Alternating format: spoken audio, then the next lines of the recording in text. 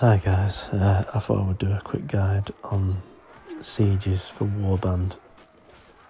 Now, shown here is defending a siege, which is pretty self-explanatory, but the method you want to use is just to stand on the walls, preferably in cover if you can, and just hack overhead at enemies as they come up. As a powerful character, you can really make a difference here and take out a number of enemies, helping your troops to win the day with minimal losses. To do an overhand strike, you need to sort of move the right analog up to direct the strike. I only found this out quite deep into the game. You can control the direction of your strikes with the right analog stick on Xbox. And that's all there is really to defending. It's just a case of doing this over and over again until they run out of men. So now I'm going to show you some textbook assaults on sieges, which you will spend a lot of time doing if you're going for the achievement, which involves taking over the whole map as your own faction. Now it's actually easier, believe it or not, to attack with ladders rather than a siege tower. The siege tower brings a lot of delays, whereas a ladder, you're straight in there. You want to get up there pretty early with your troops, as I'm going to demonstrate here. Hack your way onto the battlements and then choose a side. Go down that side and clear it as best you can. Get rid of any struggling archers, because archers at the size of your troops will cause mass casualties. You don't want this. You want to take out the archers, get rid of them. So, as I'm showing here, you might need to stand here for a while, doing overhead hacks to carve away through the troops, and then fight your way down this battlement and take out groups of archers that are at the sides, picking off your troops. Once you've done this, then you can join the rest of your men and just try and make the battle as quick and as painless as possible, minimising your losses. Now, in sieges, you'll get a constant feed of enemy reinforcements. Every time you kill a few, a number will appear. And if you sort of control your men effectively and control the positioning, you can get to a point where they're just feeding you little groups of enemies to be hacked to death by a big gaggle of your troops. If you get it wrong, you could have a situation like you can see down there, a massive group of archers peppering your troops from the side as they're locked in a melee, which can result in disaster pretty quickly. So what I'm doing here is I'm basically trying to act as a one-man army, and I'm moving around to flank the archers because I can see the amount of damage they could inflict on my troops here. It's quite a risky move, but it's worthwhile if you ask me, because the amount of damage these archers will do to your army is horrendous. So you want to do your best to try and get rid of any groups of archers. Once you get towards level 20, I'd suggest that you should be strong enough to do this. Just got to be careful, take it slow. Try and draw a few at a time and try not to get overwhelmed, but as you can see, I'm killing loads of archers here, and it does really make a big difference to the amount of losses you will incur during a siege assault.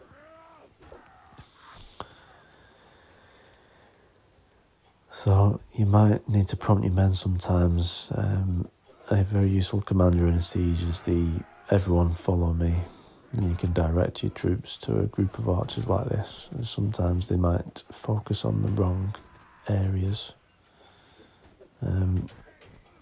As a priority, you really want to get rid of a massive group of archers in the middle of the courtyard, and this happens in a lot of castles and a lot of towns. You'll just get a big group of archers just camping basically, waiting for your troops to appear, and then peppering you with volley of arrows after volley of arrows, and it's devastating. So as you can see, I'm just concentrating on clearing them out. with overhead swings, I highly recommend the Bastard Sword, as you can use both one-handed and two-handed depending on the situation. The two-handed overhead swing is brilliant for taking out enemies quickly, providing you've got a few points into power strike. So you'll be able to see the results. There's pretty minimum losses and maximum deaths inflicted. Also important is you want to have a member of your party, preferably Jeremus the doctor, with a high amount of points into surgery and wound treatment so that you minimise your deaths, and a lot of your troops will get wounded instead of dying, which makes a big difference to the longevity of your campaign, as obviously the more of your troops die, the quicker your campaign is going to come to an abrupt end because you'll run out of troops.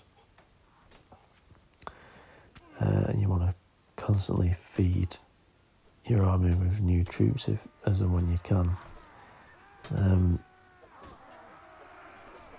This is a town assault, so usually considerably harder than a castle, and usually have a lot more troops, but the same principles apply. Hack your way onto the battlement, pick a side, take out the groups of archers that are lurking there, and then concentrating on helping your troops get into the middle of the map and take out the inevitable group of skirmishers or archers that are going to be there. I mean, the video is fairly self-explanatory. I've provided some commentary just for a bit of clarity, but I cannot think of much else to tell you about sieges other than you need high quality troops. I'd say you need at least a party of 100, and over 50% of your troops need to be elite. I suppose it doesn't really matter which faction you choose, although I'd recommend the Nords. The Nord Huskarls are by far the best siege assault troop. Swadian Knights, close second, but they really do take a lot of punishment and inflict a lot of damage, and that's what you want during a siege. You can make a big difference with a strong character, and you can literally turn the tide of a battle and influence the outcome in terms of losses and kills inflicted. As I'm showing here again, you're taking out these groups of archers that would be firing volleys of arrows into the flanks of your troops and killing loads of your men. Why wouldn't you want to prevent that?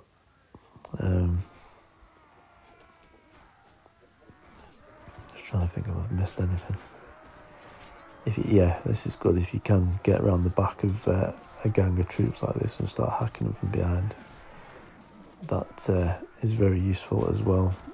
Although you've got to watch out for groups of reinforcements going up behind you, like is happening here, as you can get caught out, and even if you are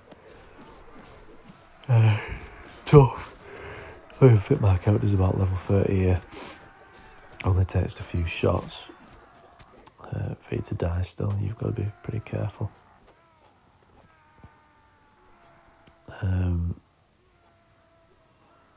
Yep, another flanking manoeuvre. You shouldn't underestimate the amount of damage you can cause as one person to an enemy army. It is massive, and obviously you can see I'm killing loads, and it's helping my troops progress to the middle quicker, which is always good because it just means that the archers have less time to fire volleys at you.